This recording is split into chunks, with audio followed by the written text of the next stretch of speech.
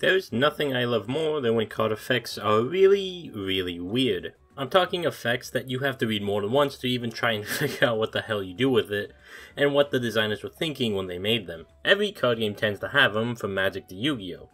It's especially true for the longer running games, and are most common in the earlier days of designs when the creators are still trying to figure out what to do with the game and find its identity. In this video, we'll be looking at some of the weirdest fucking effects that have ever graced the many card games out there. But you know what's weird? Not subscribing to this channel.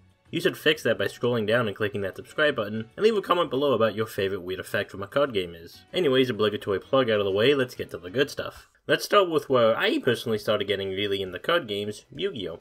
Yu-Gi-Oh! Has no shortage of weird effects and plenty of joke cards, which don't worry, those will be getting their own video later. But to begin this video, let's start off with Parasite Parasite. And if you've never seen the original art, well, here you go.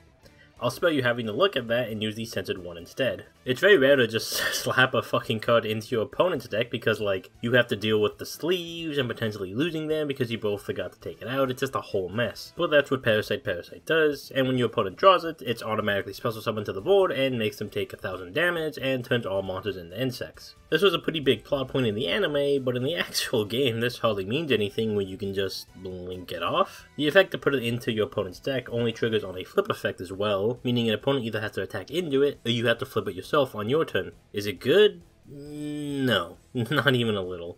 If you're really that scared of the bug, you can just negate it like using bug spray. Another fun one is Yu-Gi-Oh! Friendship.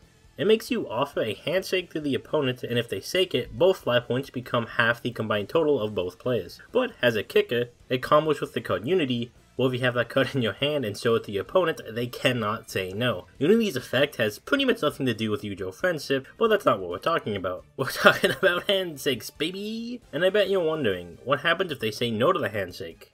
Then nothing happens.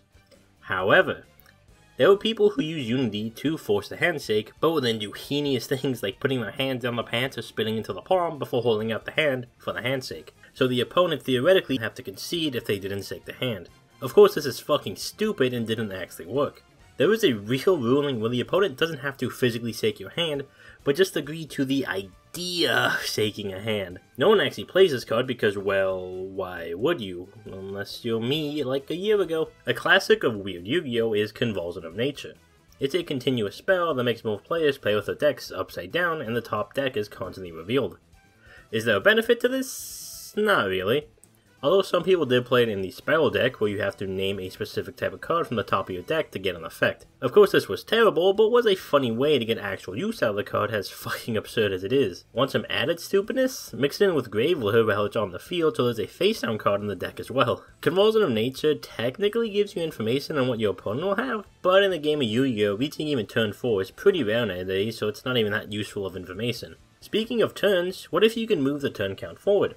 Good news! You can with Pyro Clock of Destiny. Bad news, all it does is move the turn count forward. Unlike something like Hearthstone where turns actually matter because your mana pool gets larger, nothing like that exists in Yu-Gi-Oh! In fact, there is literally one actual use for the card, and that's to make it slightly easier to win with Final Countdown, since it's a card that actually specifically cares about the amount of turns that have passed. It doesn't reset the turn, so it's not like you get another draw phase or anything, and it's not really useful for anything. Even in Final Countdown, you'd rather just play a stall card than play a card that makes the win condition very slightly faster. I question what they were thinking, and I also question how weird Question is. It makes your opponent have to name the exact monster at the bottom of your graveyard, and if they guess it right, it gets banished, and if they're wrong, you get a special summon it. Your opponent is explicitly forbidden from checking the order of cards in your graveyard, despite that normally being public knowledge.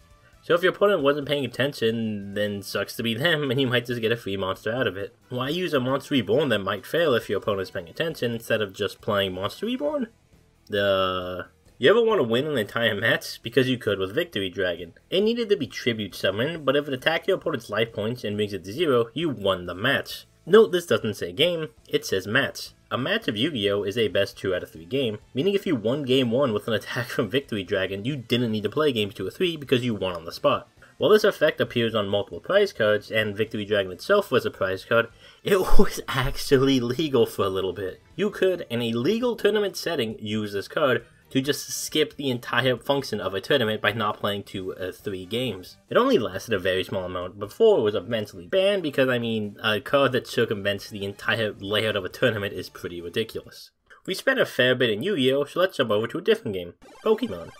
And let's look at probably my favorite card ever printed in that game, Misty's Duel. It makes both you and your opponent play a game of rock, paper, scissors, and the winner shuffles the hand into the deck and gets 5 cards back. So if you're low on cards, you can maybe draw 5 cards, but if you lose, you give that advantage to your opponent. My favorite part is on the card itself. It gives you the option to flip a coin if you don't know how to play rock, paper, scissors. I get it's a kid's game because it's Pokemon, but like, who the hell doesn't know how to play rock, paper, scissors by the time they know how to start learning how to play a card game?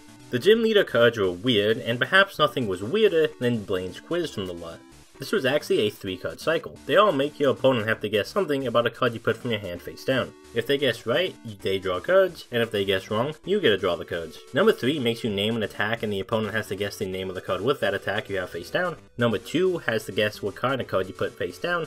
But the most fucking asinine card possibly in all of Pokemon is Blaine's Quiz number 1, which makes you guess the length of the Pokemon you put down. Pokemon has this very small text box that tells you the length and weight of a Pokemon that almost no one pays attention to because, well, why would you? But Blaine's Quiz number 1 sure as hell made you think about it. All your opponent had to do to go off of was its name and nothing else. You may as well just read draw 2 cards because your opponent remembered the length of Pokemon somehow.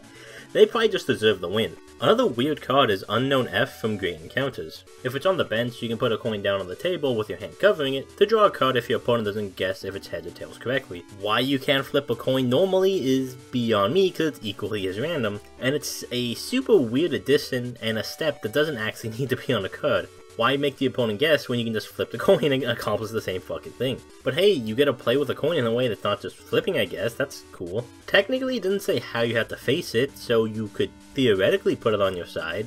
What'll happen? I don't know. Maybe you'll destroy Unknown because you cheated. Not just a weird effect, but a weird fucking name. Tickling Machine can completely hand loop your opponent for an entire turn if you hit heads. Otherwise, your turn just immediately ends. It's not the most outlandish effect out there, but I just wanted to highlight the fact there's a fucking official Pokemon card named fucking Tickling Machine, which is crazy to me. Look at Mr. Mime, he even knows what an awful idea that is. The gym leader sets were just filled with weird effects, like Lieutenant Surge's secret plan. The card made it so you could put any card in your hand face down onto your bench where you basically treated it like a Pokemon. But if it's ever targeted by basically anything that cares about damage, it gets flipped face up. If it's not a Pokemon, it goes to the discard pile. What's interesting is you can put any card there. It can be an energy card, a trainer card, you name it. And even though it couldn't actually, well, do anything, you could still attach energy to it. So there's a legal way to put energy on an energy card. Why would you want to do that? Anyways, you do lose the game if your bench is empty, so I guess technically it can buy you a turn.